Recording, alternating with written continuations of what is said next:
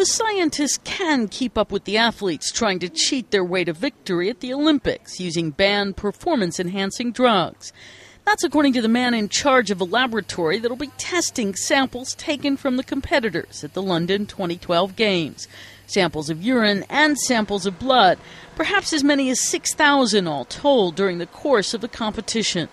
Professor David Cowan directs the King's College Olympic Drug Control Center and the 150 people who'll be running the machines there to test the samples swiftly. The mass spectrometers that we use, the very sophisticated instruments, will actually tell us the components that are in a sample, be it blood or urine, are very sophisticated now. They're far more sensitive than they were in Beijing, and they can actually work far more rapidly than they did. But Cowan's team isn't just depending on the liquid chromatography and mass spectrometry machines spotting specific banned substances to catch those trying to break the rules.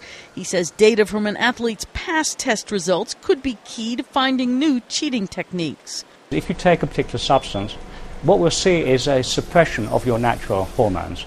And once we see that suppression, we can then start looking harder, and that would enable the previously unknown compound to be discovered. So Cowan is confident his massive lab won't miss things, even substances not encountered before. Karen Sloan, The Associated Press.